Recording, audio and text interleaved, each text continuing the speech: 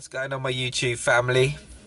So as you can see from the title, we're just going to carry on with this discussion from the last video. Sorry if I'm sounding a bit drowsy. I just woke up. It's like 7:46 in the morning and I've got to go and do things. It's just fucking, I'm shattered.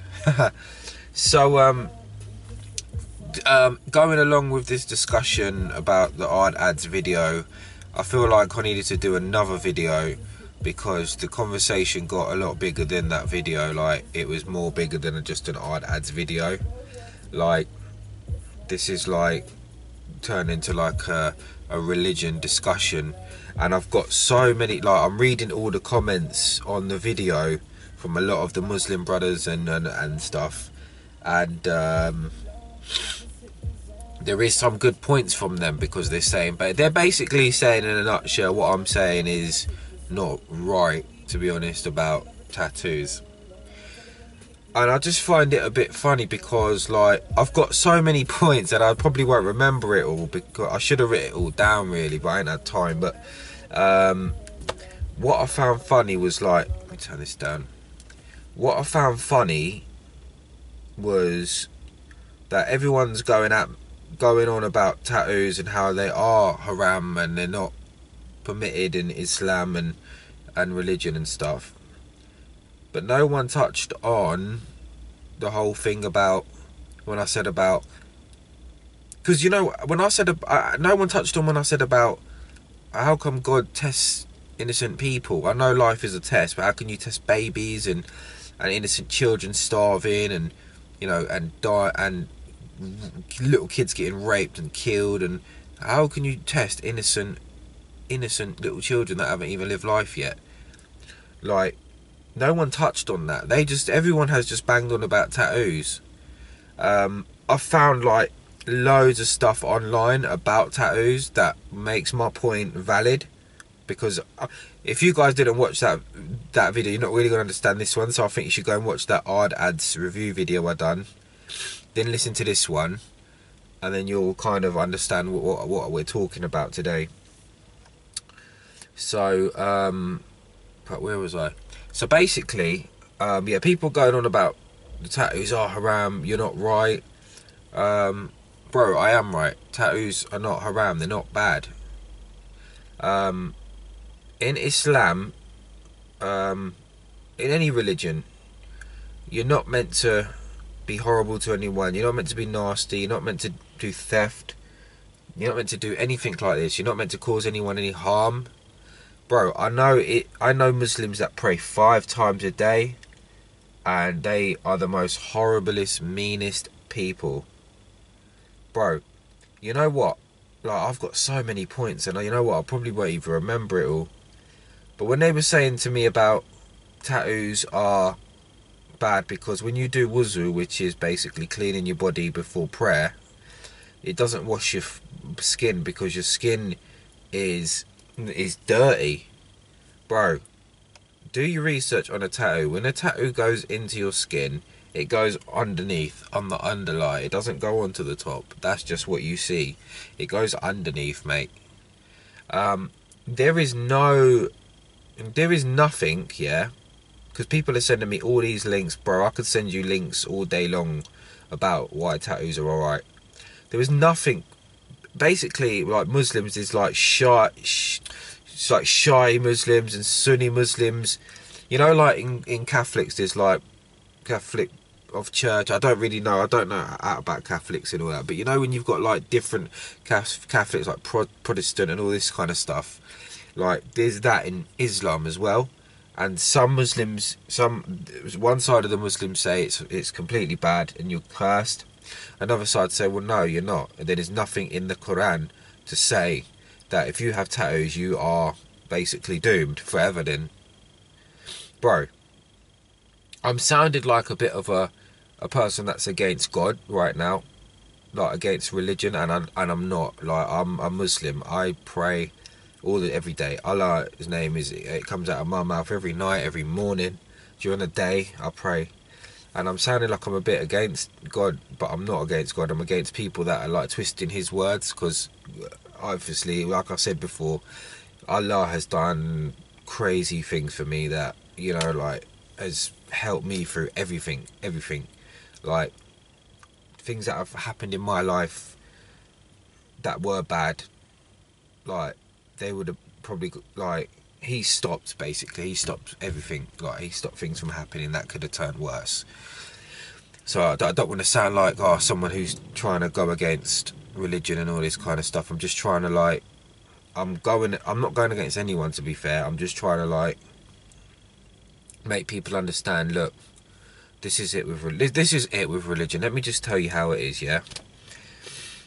And this I believe is the meaning of life as well. I know it's a big thing to say because everyone's looking for the meaning of life. But I believe this is the meaning of life. Look, there are books out there, the Quran, the Bible, there's all of these books, right? Obviously, we all know that the Quran is 100% truthful. You know, someone said to me, if you throw the Quran into the ocean, all the Qurans into ocean, all the Bibles into the ocean, the only one you could bring back was the Quran. Why? Because there is no contradictions. There's never been anything changed in the Quran for God knows how many, since it came out. In the Bible, there's like thousands of contradictions, right? But I've done my research into it, and in fact, there are contradictions in the Quran. I won't get into them contradictions because I'll sit here and be reading off a screen for ages. Like, go and Google it, write contradictions in the Quran, and you'll see there are contradictions. Look, I said, why did these bad things happen? Why would God, who is all-knowing, all-seeing, merciful, why would he let bad things happen to the most innocent children and innocent people that do nothing wrong to nobody, right, for a test? I believe it's like this. Because atheist people say religion causes wars and this and that, it's bad. And they believe in science, the Big Bang Theory, and they think that's a better way to live. Well, you know, people that are atheists still do a lot of bad shit. So that is not the argument here.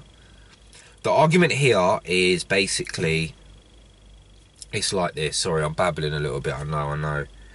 It's like this, right? The meaning of life. So the Quran is here, and it's the last book. We read it, we take things out of that. God has gave us a life, okay, to make our own choices, to learn from, take some experiences from this life, and basically implement them in our life. So what I'm trying to say is, we take things from the Quran, and we use them in our life, so we know right from wrong, but also we learn from our experiences as well.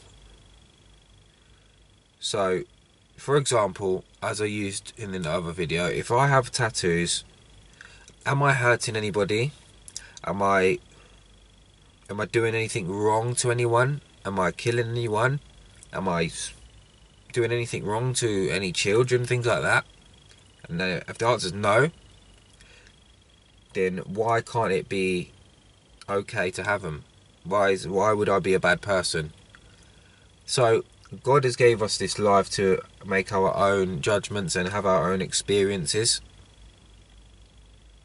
and I believe that is the meaning of life. I know it sounds very cliche, and I know it sounds very far-fetched, like, oh, how can you sum up the meaning of life just in like that little sentence? But bro, everyone makes this shit so complicated, and it's not complicated. We know from the Quran, we don't hurt anyone. We must pray. We must seek forgiveness. We must treat our mothers with the utmost respect. We must respect women, children. We must not commit murder, adultery. We know all of this. But we also take things from experience and implement them into our life. And that's it. Bro, listen. There is nothing in this that anybody can tell me that how I live my life is wrong. Okay? there's nothing in this world that anybody could tell me, right, that how I live God won't accept me, and I will go to hell or anything like this, or I'm not a Muslim. Only only God can tell me that, or only God can judge. So nobody, I don't care how many times a day you pray, I don't care how Islamic your name is, I don't even care like if you are the most strictest person on your deen. You can never ever judge me. You can never tell me that I am not a Muslim. Like, you have no right. Yeah? God judges everybody. I read in a thing one day that said about this guy, and I can't remember his name. It's someone from the Quran. He committed murder back in the days when obviously the Quran was coming about. He committed a few murders. Then he realised his actions were wrong, and he said to one of the, I think it's one of the, are they scholars or something like that? He said to one of them, he goes, I know what I've done is wrong, and I want to seek forgiveness, and I want to make it to Jannah, which is heaven. And they said, you must go into this, I can't remember if it was Mecca or somewhere, but they said you need to go to this place. So he walked through the desert, and halfway through the desert he died because of water and the heat. And they said the angels came to get him, and they said he needs to go basically to Jahannam, which is hell. And they said to God, what should we do? Because he's done all these murders basically. And I know this sounds like I make up. Go and Google it. It's absolutely true what I'm saying right now. It's in, I think it's like in the Quran somewhere or something like that. Anyway, so the angel said we have to take him to hell. He's committed these murders, and God said, well, wait. How far away was, we can't make up, because he wanted to basically change before he died. He wanted to become a pious person, and God said, well, wait, we need to work this out, because he asked for forgiveness, he wanted to make a change. How can we do this? So they measured his distance from the holy country where he was going to become a pious person to the place he was living, and he was more closer to the more holy place where he was going to become pious. So he actually entered Jannah, which is heaven. Look at that, bro. Look at that, mate. He didn't pray, nothing, but he was just, he asked for forgiveness. So, bro, God is merciful, yeah.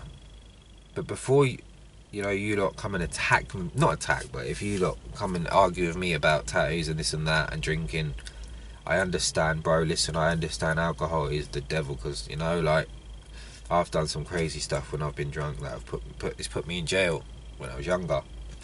But hanging out at home and being a bit proper with it, like having a few drinks with family or friends at home, getting some food, having a drink, you're not going to be a bad person. You're not going to fucking hell. Doesn't make you not a Muslim. It makes you a normal person, alright? Bro, I see these women in hijabs. I'll give you an example. The other day I saw, I went out with my missus, and we went to a lake, and I like swimming in lakes and stuff. I'm just a nutter though. I love doing all that kind of stuff, jumping in lakes, and I'm a bit of a free thinker at the same time. Do you know what I mean? I just do whatever I want. And I was jumping in a lake and had my top off, obviously, and I think I might have had a beer or something like that. Oh, I just had a beer, something like that. Anyway, And I was having a wicked day, man. It was a nice hot day.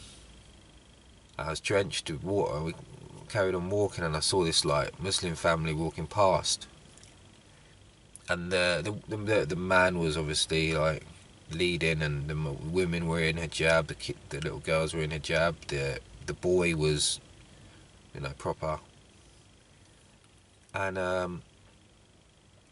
they all like kind of looked at me like, cool mate, he's a bit rough and that. You wouldn't know I was a Muslim, you know. They were like, not looked at me as if I'm rough, just like, oh mate, he's got tattoos and he's drinking a beer, and they saw me. I think they even saw me like come out of that lake. I remember the little one of the family's little boy like looked at me like, that looks so much fun, but they can't do that kind of stuff. Like like he looked at me like, oh, his tattoos are wicked. Yeah, you can tell. He looked at me like, oh, his tattoos are wicked, and oh, that looks fun, and you know, like, and I thought to myself, you know, like, there's a lot of Muslim. I'll bet you any money, there's a lot of Muslim people out there that would love to like be able to go to a bar, have a drink with friends, be normal, yeah. Like, bro, we're here on this planet for not long. I don't agree with people saying you only live once, so you have loads of fun. You don't only live, you know, like, that's bollocks. Because if you live how you want, you end up like Amy Winehouse and all these people just dead. I believe we need to have fun though. Start having a bit of fun. Don't take it too hard. Don't be too hard on yourself, man. Like, God has brought us on this earth to have an experience. He's blessed us with life. Have some experiences. Stop being so hard and negative on yourself and thinking God hates you and you're not going to go to heaven and you're not a Muslim if you miss a prayer. Like, bro, I know like what it says about praying 5 times a day. Yeah, you do have to, you know what I mean? But sometimes it's not doable. You know, when you have a busy day going and stuff, it's not doable. I'm sorry, it's not. But bro, as long as you keep Allah in your heart and you remember to pray, bro, I can't see anything wrong with it. I honestly can't, man. And before you question anything, I think you should try and answer that question about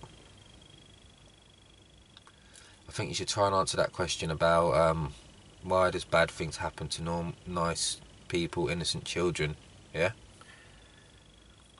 I rambled on a little bit, guys, but I feel like I had to do this video, and I'm sorry again if I'm offended anyone in the video, but I feel like I just like these things in my heart, and I've always wanted to express them, really. And I'm glad I've done that Ard Adz video, because it's like, let me do this one. But listen, I love all of my Akis, all of my Muslim brothers and sisters in Islam. Any religion, man, it doesn't matter what you are. It doesn't matter, you're white, black, brown, yellow, who cares, man? Look, enjoy your life, have some good experiences, have fun, pray, ask for forgiveness, be merciful, be kind to people, remember Allah every day, remember God every day. Bro, you're fine. I love you all. Subscribe, like, comment. I'll see you soon.